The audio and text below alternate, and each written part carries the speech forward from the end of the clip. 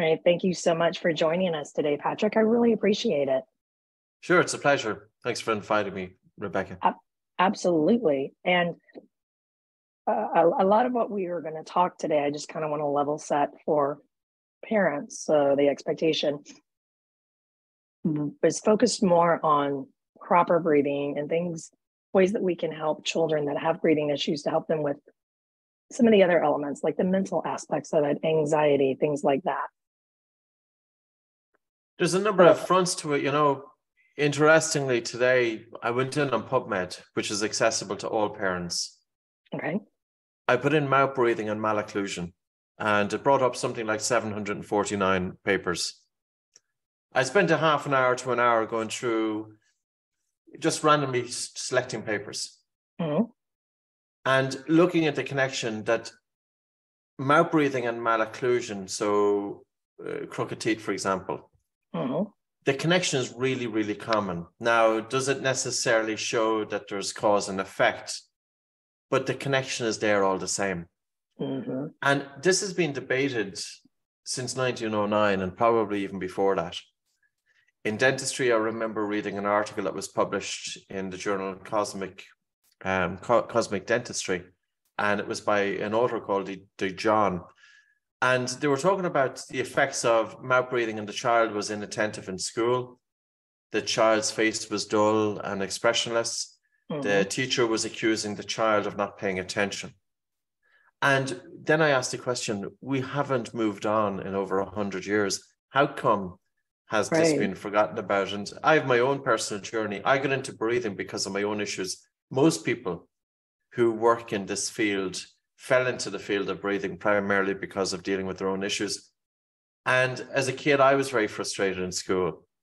And I was frustrated in school because we're required to sit there and to absorb information and to be attentive to what the teacher is saying, but we don't have the energy levels to back it up. We're sitting there with brain fog, we're sitting there with fatigue because of, and very often, a sleep disorder. And I had that sleep disorder. So at 14 years of age, I left school, never to go back to school. And this was back in the 1980s. And I'd say people are sometimes shocked when they hear that. I wrote about it first in the book Atomic Focus, which was published last year. So it's not something that you go and tell everybody about, But I left school out of a total sense of frustration that there was no point in me being there if I wasn't picking up on what the teacher was saying. And yet in junior school, I was very up at the top of the class. Now, it turned out that I did go back to school 1 year later, and I studied hard, and I got my grades, and I got into university, and it could have been a lot easier. So we as a society, we're labeling children as whether they are intelligent or not based on their academic achievement. But in order to excel academically, you need to be able to focus and concentrate. Right. Focus is narrowing your attention to one thing. So deciding what are you actually going to place your attention upon. Concentration is the act of holding your attention on that one thing. So you might be reading a particular book. Are you able to hold your attention on the text as you're reading the book? And your attention span is the length of time that you're able to hold your attention on one thing. Now, in order for us to excel, we need to have both focus, concentration, and also attention span. So the kids, in terms of that are being labeled as being intelligent or not, nobody is teaching them how to concentrate. Nobody is talking about attention span. And very few people is talking about the connection with poor sleep. What about these kids? What about the 25 to 50% of children who are persistently mouth breathing, who are snoring, who are stopping breathing during sleep? And these are the three hallmark symptoms: mouth breathing, snoring, and apnea. Those children are going to have sleep disruption. They're not going to do as well academically as the children with good breathing. So society have forgotten about the kids who have mouth breathing and sleep disorders. It was no different for me back 40 years ago when I was that 9-year-old child, or the child that's sitting in the classroom today. But it even goes beyond that. If parents put into PubMed or put into Google, Karen Bonuck, B-O-N-U-C-K, and pediatrics, or Karen Bonnock and sleep disordered breathing.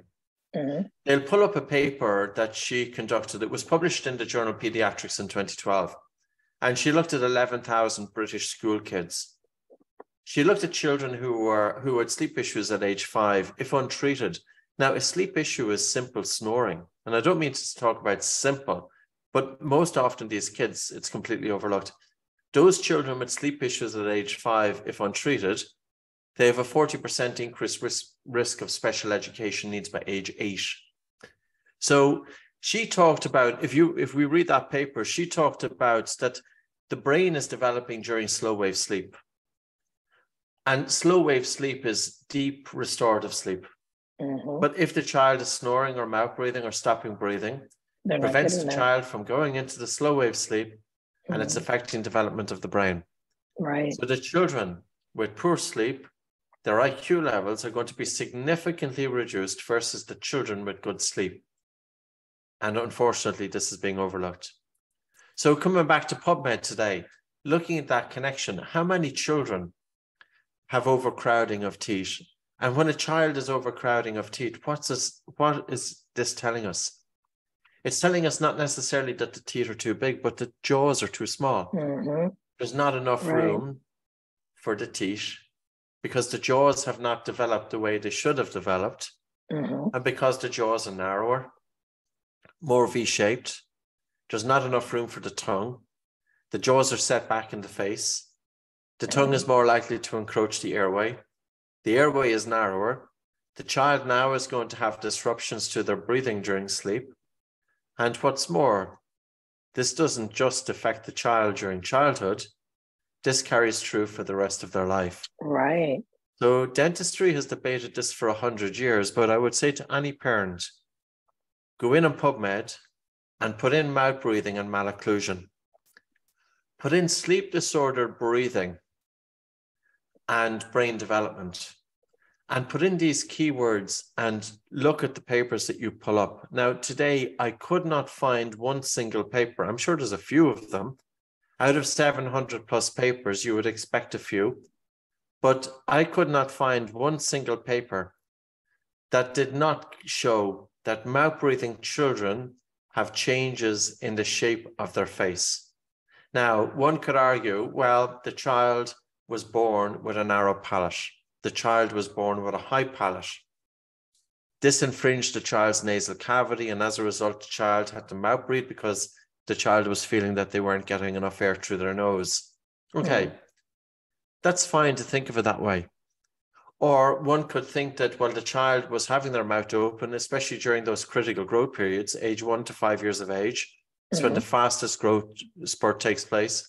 Right. And because the mouth was open and the child was breathing through it, the tongue wasn't able to rest up in the roof of the mouth. And because the tongue wasn't resting in the roof of the mouth, the jaws didn't develop the way they should do. Now, either way, we have a connection between narrow jaws, longer facial structure, overcrowding of teeth, and mouth breathing. Whether it's the genetic that the child was born that way, or whether it's environmental and the genes coming together, the real issue here is that dentistry, one way or the other, has a role to play. Because the dentist is in an ideal position to be able to do something about it, to expand the palate, to bring in myofunctional therapy, to eliminate oral behaviors such as mouth breathing, thumb sucking, pacifier, overuse of pacifier, eating soft foods, to check tongue tie, to encourage breastfeeding, because these are all the necessary habits that are important for the correct development and the growth of the face of the child. And it goes, we were talking about academics, but it goes beyond that, because when the face grows correctly, the face is good looking. Good looking people have it easier in life. You know, it's been shown good looking kids will tend to get better marks. Good looking kids will tend to get away with misdemeanors. There was a study of individuals their photographs were put in front of judges, and the individuals with the less attractive faces were more prone to receiving a harsher penalty from the judge. So we as human beings, unknowingly, we do judge individuals based on looks, and probably because it comes down to survival of the species. Right. A good-looking face is the face that nature has intended. We select our partners based on looks, partly. Partly, and sure. We select it probably because we know that if I select a good, attractive-looking woman, her airway is good, her genetic pooling is good. So our face it's a very important, I suppose, it's very difficult, well, in terms of the words, and I'm trying to, but our face is it's almost that our face is the first thing that people see. Is as a measure of health. And it comes back full circle. The children with mouth open, it can contribute to abnormal craniofacial development. I know there's debate on it, but I am going to come back to, even if it's a genetic influence and the child was born with the high upper narrow palate, something could be done about it. Right. That's what we need to start recognizing. And I remember reading an article by an orthodontist called Catherine Vague, and she was asking, is there a role for the importance of nose breathing in orthodontics? And she was saying that it's difficult because there's a number of scientific questions that can't be answered. Number one is, at what age, if the child gets a stuffy nose, does it have the biggest impact? Is it when the child is 2 years of age and causes mouth breathing, or is it 6, 7, or 8? Okay, these are the questions she's putting out. Okay. For how long does the child have to breathe through the open mouth before it has a negative impact? How much nasal obstruction is clinically relevant? How do you define mouth breathing? We don't have the answers to these questions, but we have to ask, and we have to allow common sense kick in here. If a child is persistently breathing through an open mouth when they are distracted, during sleep, during rest, it points that at least for some of the time, their mouth is open. If they're breathing through it, their tongue isn't resting in the roof of the mouth, and that is going to impact craniofacial development, their looks, but also their academic ability, especially when the airway is compromised due to setback of the jaws. And not just looks and intelligence, but also how they can function. You know, we're starting to see this correlation between ADHD and anxiety and depression, things that, you know, in the beginning, none of us even thought there was a connection. But, you know, as you dig into it, kind of to your point, this, if it's impacting your intelligence, then it is logical to say, obviously it is impacting their emotions. They can't cope. Because we're in an increased stress response, and society is demanding that the child is able to be attentive. And also there's an awful lot of pressure on kids to get grades. Right. There's pressure by the parents, there's pressure by the teachers. And the child, you know, the child who is not performing so well, their self-esteem is going to be affected. But coming back to ADD and ADHD, in that same paper by Karen Bonnock, she said there are 3 million children aged between 6 and 21 years of age in the United States, 3 million kids that have issues associated with sleep disorder breathing, including ADD and ADHD. So can you imagine, this is a moral cost, it's an economic cost, it's a societal cost. Of course. And unfortunately, why has it been overlooked? Why has the importance of breathing in and out through the nose? Why has the importance, the recognition of correct tongue resting posture as an aid to developing forward growth of the jaws to help open up the airway so the child grows into an adult with good breathing for the rest of their life? How come it has been overlooked? It's a really pertinent question. It's one that I've been asking myself for about 12, 13 years. Tomorrow morning, I interview Dr. John Mew and Dr. Mike Mew. Okay. John Mew is 94 years of age now, and he's been talking about nasal breathing, correct tongue resting posture for about 40 or 50 years. Mike Mew is a little bit older than me. He's in his early 50s. It's going to be a really interesting conversation. And it's going to be a conversation because what they have been saying, that even though they've been, in essence, pioneers in what they've been saying, there has been some kickback from traditional orthodontists. And that is really unfortunate, because we have to start asking these questions. And I would say to parents, listen, you go into a restaurant and look at the face of the mouth breathing kid, you will see it. If mouth breathing didn't have an impact on faces, the term adenoid faces would never have come into being. Yeah. So a situation, and it's a medical term, that when the adenoids are enlarged, the child is not going to feel comfortable breathing through the nose, because the space at which the nose meets the throat is too narrow, too small. Mm-hmm. Right. The child feels air hunger, breathing through the nose, so switches to mouth breathing. When the child switches to mouth breathing, they have to drop the tongue. Adenoid faces are not the change in the face solely because the adenoids are enlarged. Adenoid faces are the change in the shape of the face owing to the mouth breathing pattern as a result of the enlarged adenoids. It's not just enlarged adenoids that cause mouth breathing. It's the mouth breathing that's causing the abnormal impact on the face. Mm-hmm. Go in and Google and put in adenoid faces and just hit images, and you will see image after image. We see these kids. They could have been beautiful looking kids. They're undergoing orthodontics, 11, 12, 13 years of age. There's often a belief out there that if you straighten teeth, it will make an enormous impact on the child's face. Right. And we're doing retractive orthodontics, and we're missing, we're adding insult to injury. We're taking out teeth, and this small airway is getting smaller because we're not pulling things forward and widening. Yes. Straight teeth do not create a good looking face, but a good looking face will create straight teeth. Right. Because if the face has grown the way it should have gone, it has room. It has room for the teeth. And then you have to ask, well, is this just some minority of kids that are experiencing this? Of course not. You walk into any 11-year-old school, classroom and ask how many children here are undergoing orthodontics. And it's probably 60, 70% of these kids. Right. Right.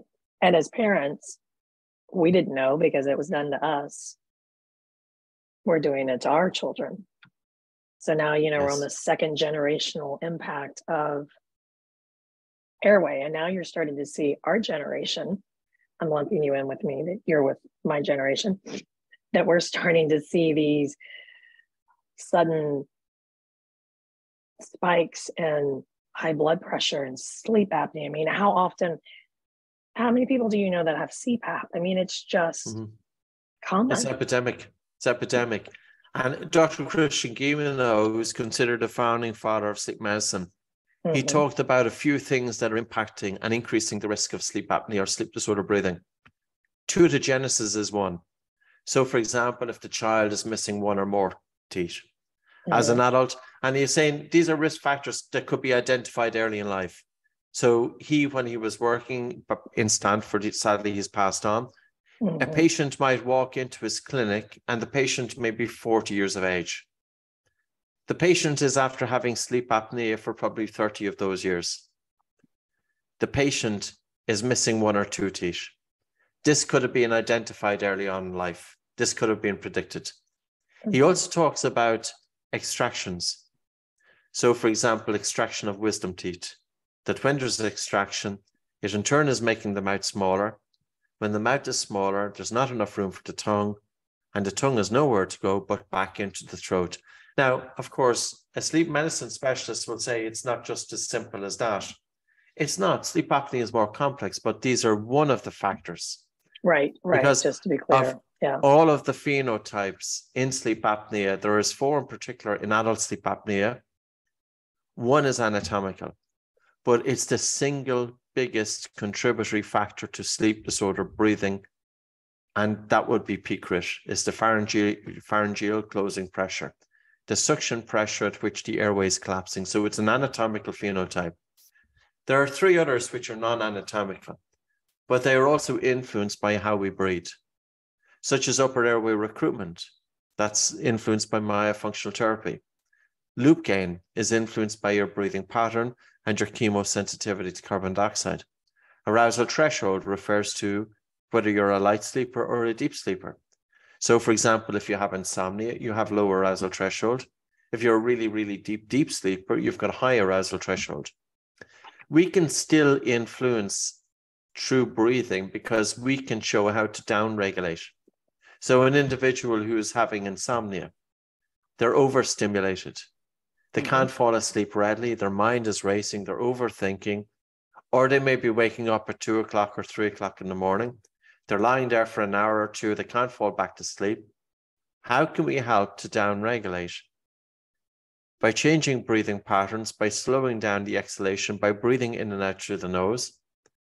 And especially when we have that really slow and soft exhalation, the body is telling the brain that everything is safe. When the brain interprets that the body is safe, we're more likely to go back to sleep. But if we're lying there and we're mouth breathing and fast breathing and hard breathing, the body is telling the brain that the body is not safe, and the brain will keep us up. So we have to be careful of the communication that the body is telling the brain. And part of that communication is relayed via the vagus nerve. Okay. 80 to 90% of the communication by the vagus nerve is from the bottom up, from the body up to the brain.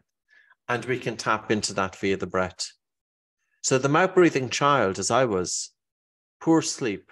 We're already in an increased stress response. Right. We can't focus during the day. The adrenaline from sleep is carried through to during the day.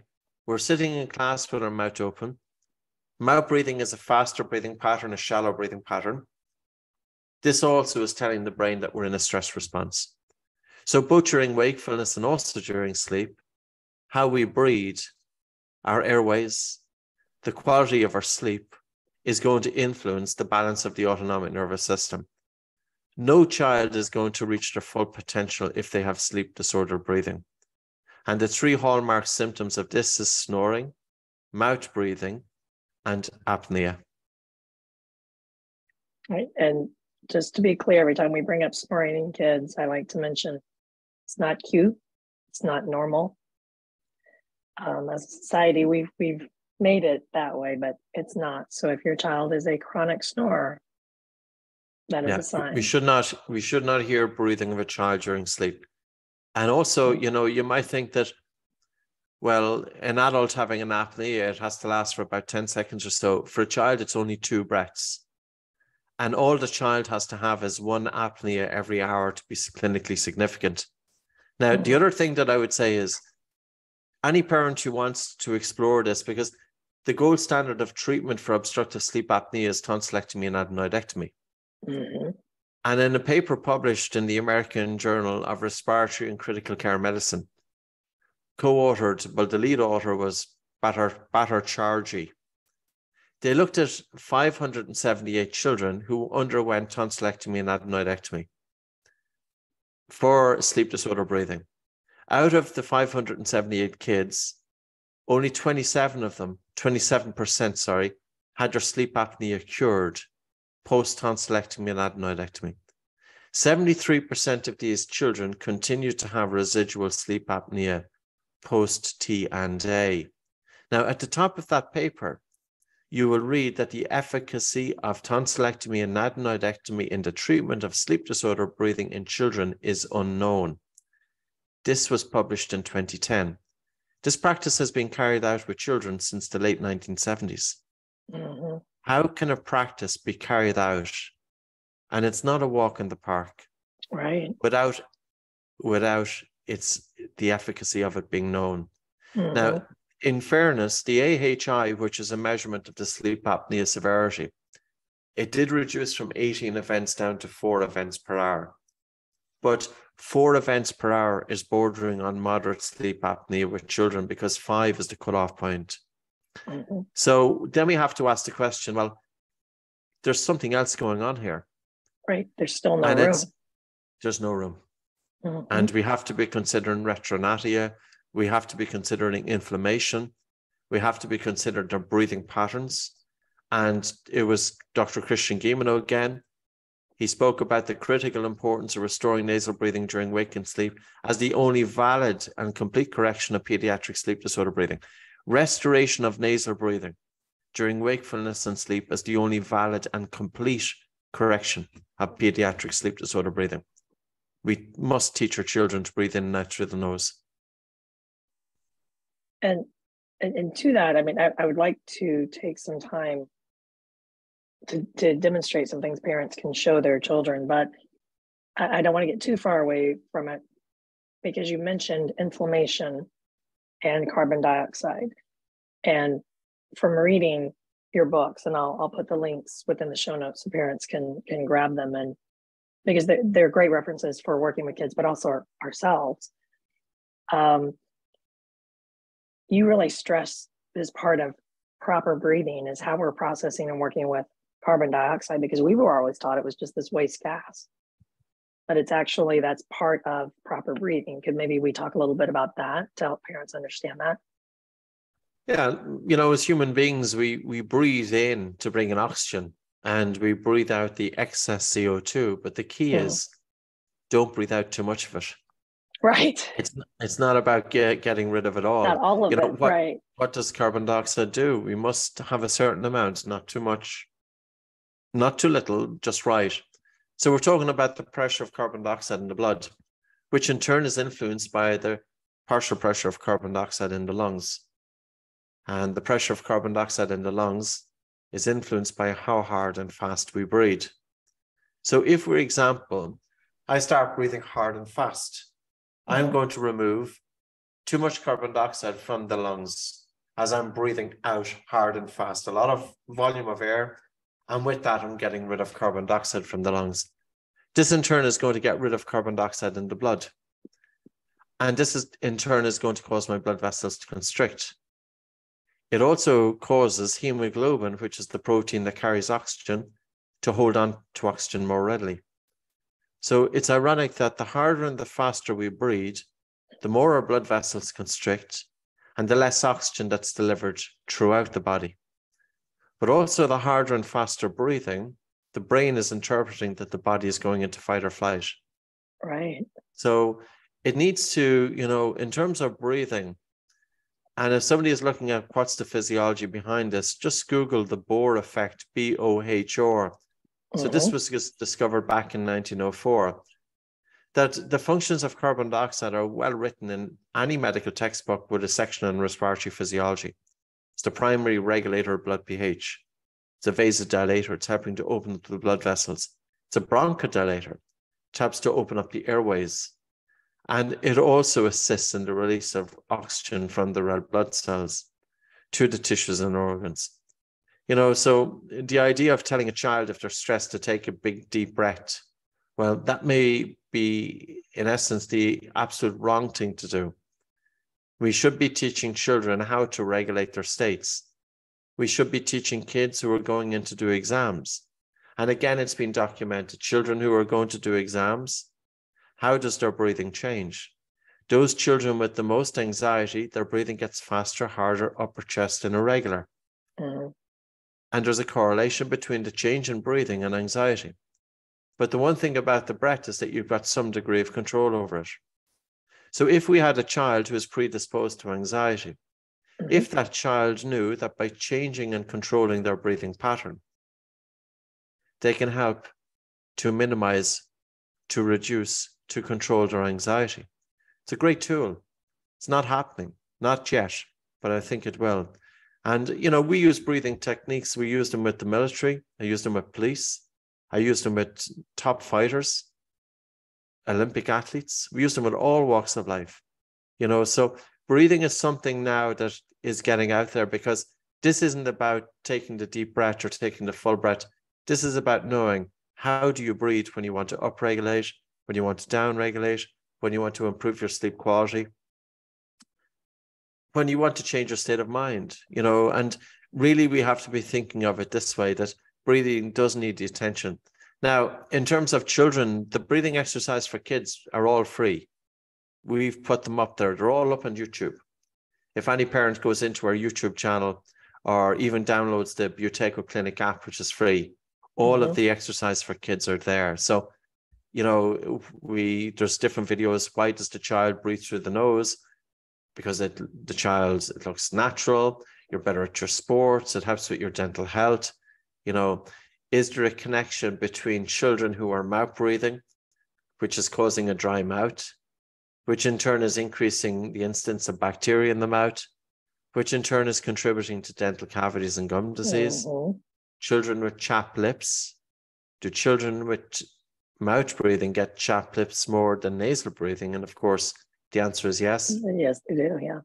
Is there a connection between mouth breathing and halitosis, bad breath?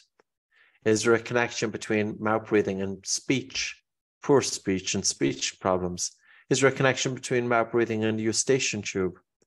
We already spoke about development, you know, so that connection is there. And I think the parents is very important, but this information is readily accessible. And, you know, that's why when I was writing the books, I always wanted to try and reference as best we can and support that the information, there is nothing new about this.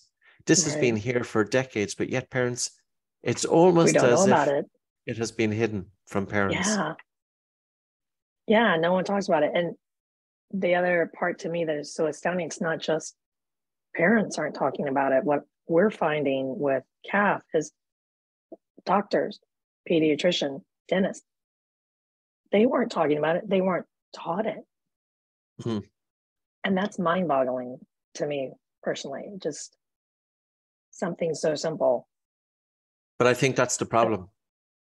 I think, you know, there's very much in medicine that if you're doing research, that you have to be doing research of what's trendy, what's cutting edge, what's at the top of the game. Very few doctors are going to tell their peers, what are you doing research on? I am researching the importance of nose breathing. They will be laughed out of the park. There is no incentive to do research on breathing because it's seen as so simple, so mundane. Why would you be doing anything research on that? And the other aspect of course, it doesn't promise profit. And that's a problem too. I was about to say that's the other unfortunate thing that I have heard from other dentists that you're hearing is we're telling people don't do braces, don't pull teeth. And for a lot of dentists, I mean, we'll just call it what it is. It's their bread and butter. And we're saying, don't do it because it's dangerous. So, right, it's definitely a hot topic.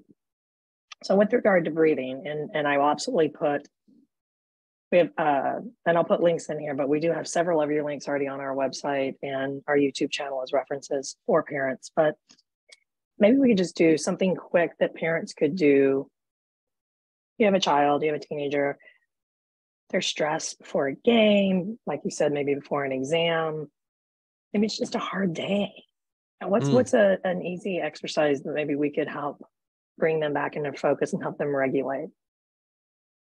There's two exercises that are pretty good for that. Now, what I would say is don't introduce the exercise when the child is stressed. Okay. Introduce the exercise to the child when the child isn't stressed. Okay. And have the child practice it when things are going okay. And always explain to the child, if things are not going your way, this is your friend to fall back on, is your breathing. Okay. Because if you control your breathing, you can have to control your mind. The first exercise is small breath holds. Take a normal breath in through the nose, out through the nose. It should be silent. So it's a normal silent breath in through the nose, a normal silent breath out through the nose. Pinch the nose and hold. 5, 4, 3, 2, 1. Let go. And just breathe now for about 3-4 breaths. And then again, take a normal breath in through the nose and out through the nose and pinch the nose and hold. 5, 4, 3, 2, 1. Let go. And breathe normally now for about 3 to 4 breaths. And again, take a normal breath in through the nose and out through the nose and pinch the nose and hold. 5, 4, 3, 2, 1. Let go. And breathe normally for about 3 to 4 breaths.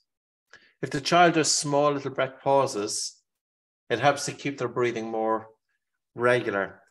It helps to reduce the risk of hyperventilation.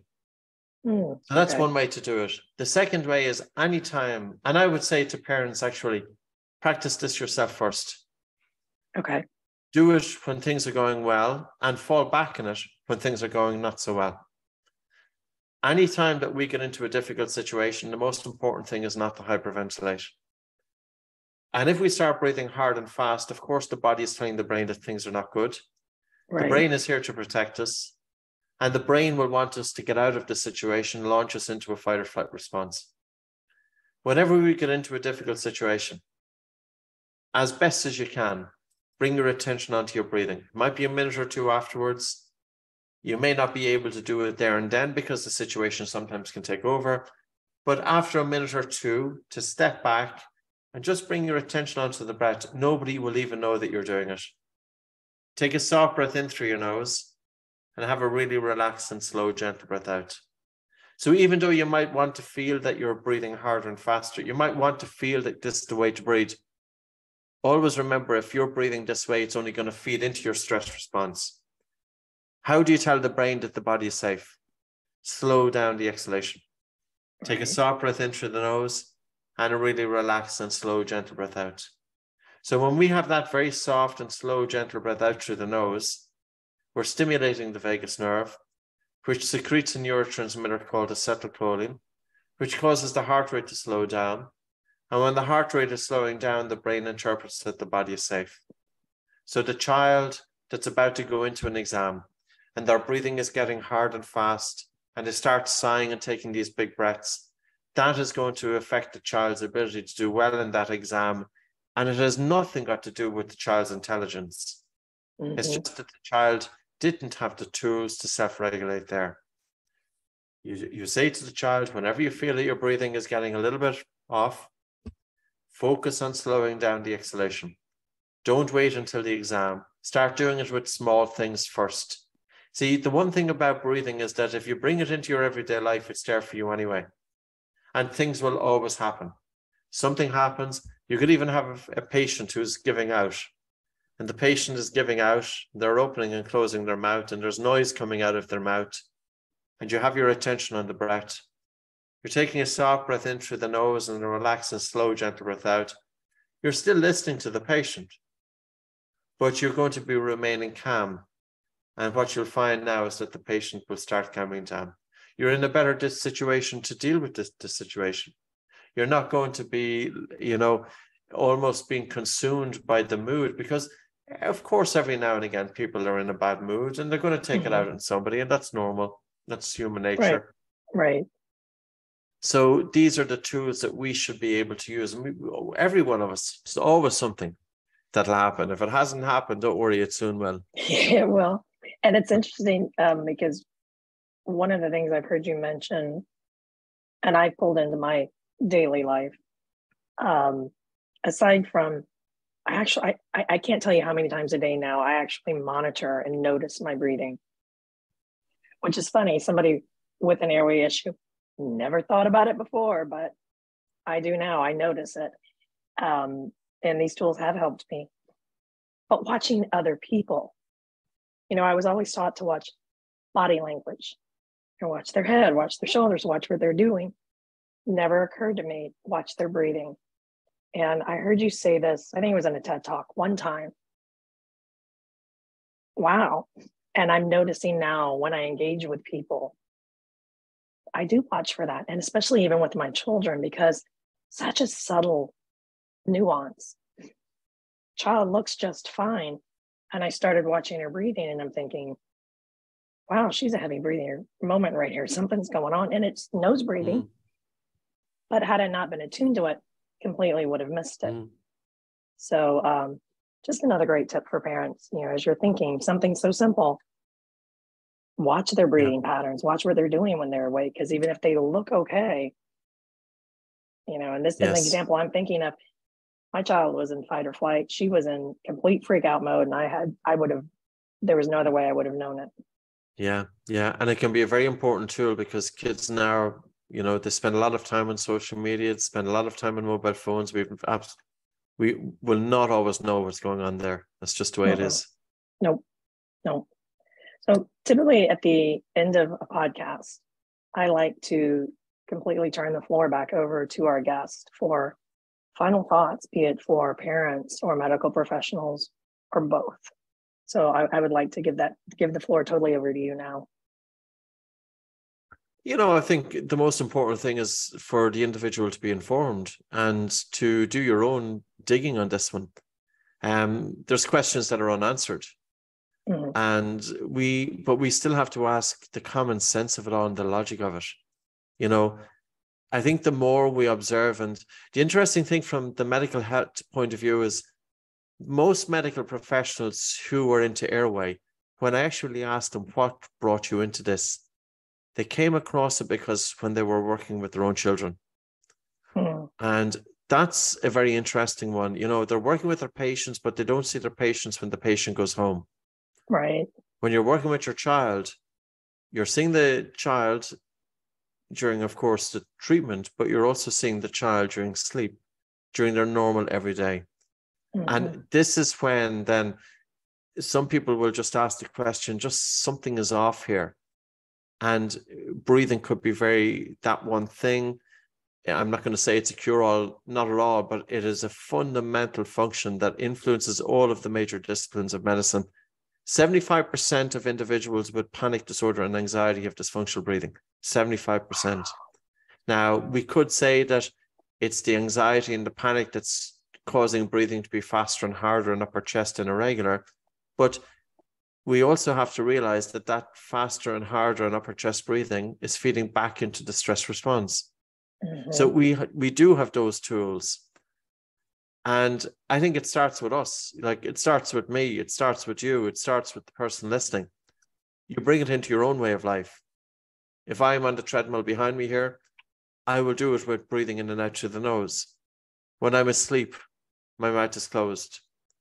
If I get into a difficult situation, as best I can, I bring my attention onto my breath. I slow down the exhalation. I do breath holding during the day. I take my attention out of the mind and I connect with my breath with many, many times throughout the day. And it's a tremendous capacity to help to bring a stillness to the mind, a quietness to the mind, but also a connection with everything that's going on around you. And ultimately, it helps with energy levels, concentration, creativity, intuition, and above all else, happiness. Because I remember when I was that kid, even into my early 20s, and having spent 16 years in formal education, I come out of it not knowing how to concentrate. I come out of it not knowing how to regulate states. I come out of it not knowing how to deal with the stress and the challenges of when you first go into the workforce. So it didn't teach me the very tools that I needed to learn to be able to go out there in society. And I was very stressed in my early 20s in the workforce. And it wasn't necessarily the company that was causing it, but it was my physiology. Because ultimately, our resilience and our ability to cope with the daily, ups and downs of life, and anybody listening to this will identify with this. Something happens. One person can take it in their stride, and the other person, it's a total drama that consumes the individual. Mm-hmm. So stuff happens. Do we want to be at the mercy of every small little situation that happens, because all that's doing is going to throw us into a state of chaos? Mm-hmm. So life is a bit softer when you have a connection with your breath, because you can regulate your states, and your breathing is also influencing your sleep. Your sleep is influencing your emotions. Your emotions are influencing your breathing. Your emotions are influencing your sleep. Your breathing influences your sleep as well. Everything. So there's a three-way connection there. You can't disentangle the emotions from sleep and breathing. One is feeding into the other. So there's that bi-directional relationship always there. Start with the breath. Even just start breathing through your nose during rest, during physical exercise. Never wake up with a dry mouth in the morning. I just came across an article there about 3 days ago that adults who wake up with a dry mouth are at a greater risk of snoring and obstructive sleep apnea. We have been talking about this for 20 years. Mm-hmm. This was the first paper that I've seen it being studied. If you have a dry mouth in the morning, you're at a greater risk of snoring and sleep apnea. The very fact that the dry mouth is mouth breathing. It's mouth breathing that's increasing the risk of snoring and sleep apnea. And the dry mouth is the result of that. Mm-hmm. Right? It's a sign. That's it. It is. Well, I cannot thank you enough for taking the time to come on and speak with me today. I really appreciate it. It's a pleasure. Thanks very much, Rebecca.